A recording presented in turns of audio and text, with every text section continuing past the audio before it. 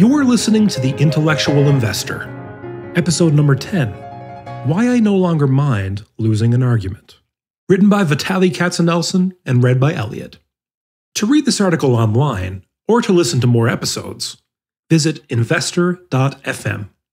To learn more about Vitaliy's investing firm, IMA, go to imausa.com. Why I No Longer Mind Losing an Argument. The first time I read Dale Carnegie's How to Win Friends and Influence People was in 1990. I was living in Russia. The Cold War had just ended. Capitalist American books suddenly became very popular. Carnegie's was one of the first to be translated into Russian and was the book to read. Everyone wanted to be capitalist, and this book was supposed to make me a better one. I decided, however, that it was stuffed with disingenuous fluff, that it taught the reader how to not be authentic. It turned you into a fake. Thinking back, at the time I read it, that book had no chance of getting through to me. I was a product of the Soviet system. We were Seinfeld's soup Nazi, no soup for you nation. Teachers who were kind and inspired students were considered weak. I remember 2 teachers in my school who were considered virtuosos. Neither one smiled. They rarely praised and were never afraid to insult their students for getting an answer wrong. But they were highly regarded because they knew their subjects well and thoroughly subjugated their students. Here is how Carnegie puts it. When dealing with people, let us remember we are not dealing with creatures of logic. We are dealing with creatures of emotion.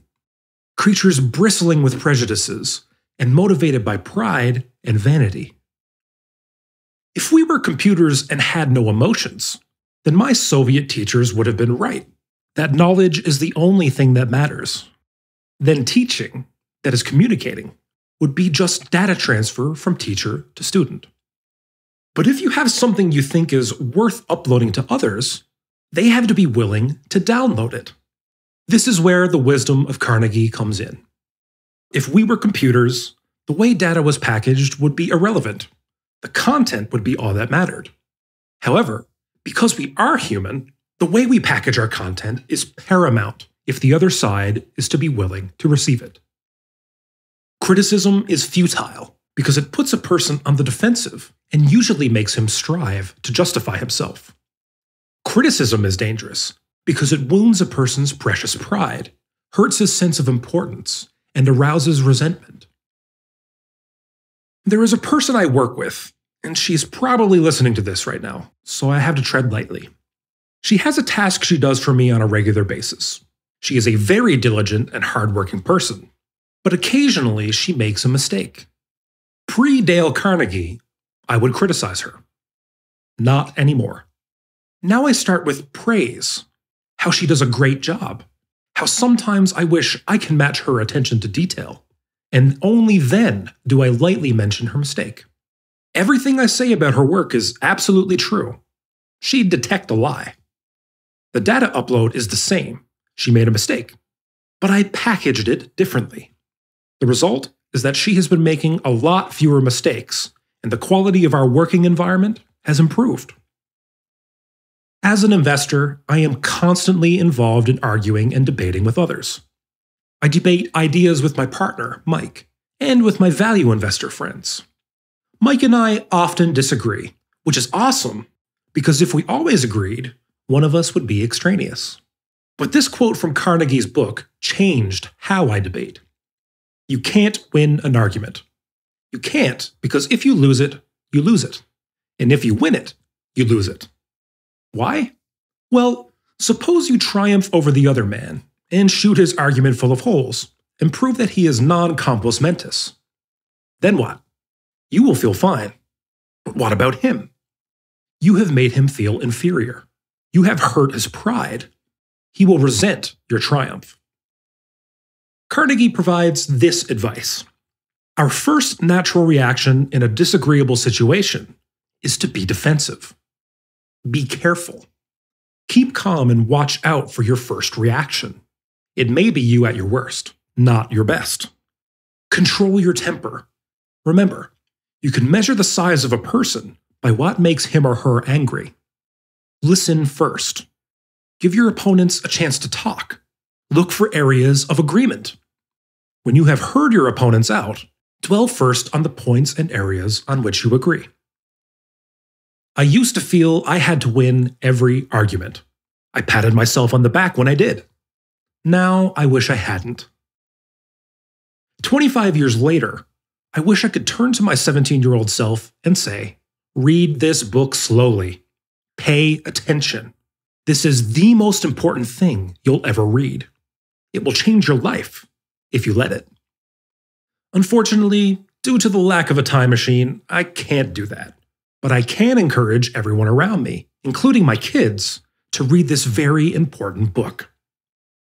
Carnegie's book will turn anyone into a better business person or capitalist because it will help you to understand other people better.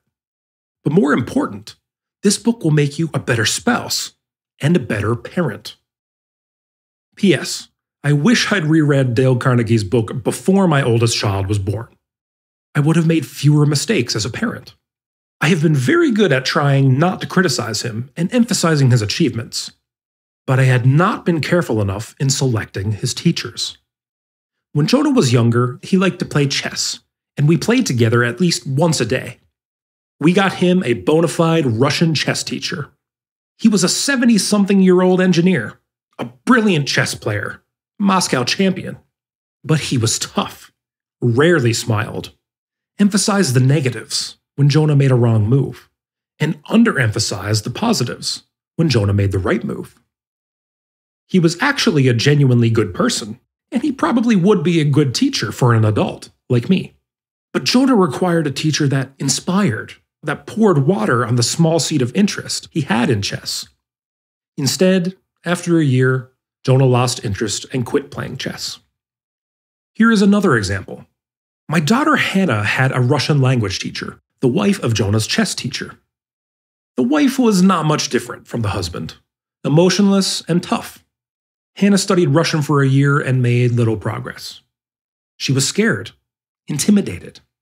Dissatisfied with her lack of progress, we changed her teachers. Hannah's new teacher is a beam of light and excitement. When she comes to our house, she brings joy and candy. After every lesson, Hannah gets candy. Hannah's Russian leaped forward. She got to the point where she started to read and memorize poems in Russian. She participated in her first Russian poetry jam. She looked forward to every lesson, not just because of the candy, but because her new Russian teacher figured out a way to make Hannah feel good about herself when she studies Russian. That is Dale Carnegie 101. Thank you for listening. To read this article online, or to listen to more episodes, visit investor.fm. Enjoy life and prosper.